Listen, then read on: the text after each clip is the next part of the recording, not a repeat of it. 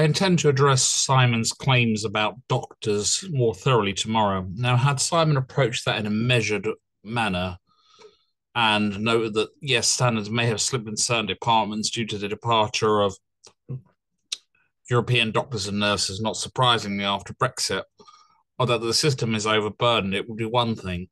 However, Simon threw it out there as though, there's a plethora of foreign doctors, of whom most of them, doctors and nurses, are useless in a very generalized and very sort of anecdotal and very man in pub way. There was no attempt at measured conversation or discussion at all. Now, I'm going to show you what I've done just as a counterpoint in a moment. Let me share a screen or two. Let me first get rid of that lot and get rid of that lot. Now, I pulled up the names of all the doctors who didn't sound Asian. I had a good reason for this because Simon, when he got to the end of his video, started reading them all out. And I noticed he only read out names of people who sounded like they came from the subcontinent and then started going on what's wrong with this picture. Here's the names of people who don't sound like that. Now, I can't guarantee they're all white because, of course, there are plenty of black people from the West Indies with names that sound very white due to the convoluted history of the area and the intersections of race and privilege there. However, it's a good guarantee that a good percentage of them are. There's also some on there that have names from Eastern Europe where I recognise they're quite common names in places like Lithuania. Here we have Dr. Jonathan Hagan, Dr. Nicola Jane Lewis, Dr. Thomas James Wardle, Dr. Helen Christine Butterfield, Dr. Benjamin Gareth Jones, Dr. Robert Martin Bracewell, Dr. Joseph Anderson, Dr. Paul Gerard Byrne, Dr. Zoe Ann Thompson, Dr. Joseph Armstrong, Dr. Rohan Philip Jacob, Dr. Michael Damien Gurgis. That one may be Polish, Estonian, Latvian, I'm not quite sure.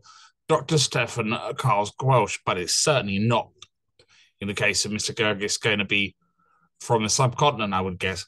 Dr. Anthony Campbell Allen, Dr. Neil Dythy McCann, and that's definitely Irish with that name.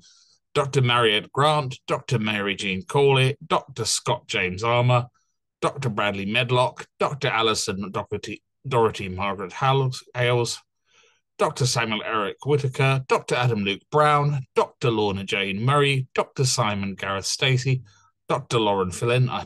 That must be, Ireland by way of Lithuania, the bit of Kerry that flowed down there, that that bit. Oh, you never heard about that? Oh dear.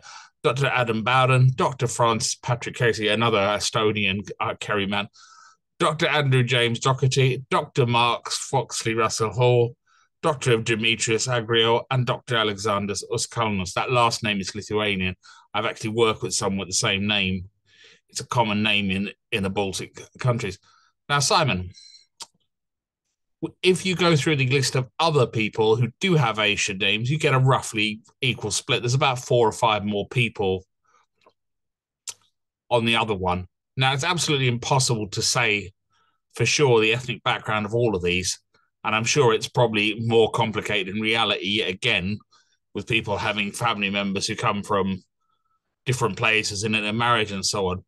But the presentation that it's you presented it in a way that suggests, and none too subtly, may I add, that the majority of foreign doctors are just rubbish. It's really quite appalling. It would be quite offensive if you were a foreign doctor and nurse reading it. Uh, Instead of trying to discuss it in measured ways, or with any qualifiers or any discretion, we've gone straight for the jugular and straight for the sort of cheapest BMP rhetoric possible. I'll be returning to this tomorrow because I'm expecting my wife home in a minute and I have other things to do, but I find it annoying. Let's just say that.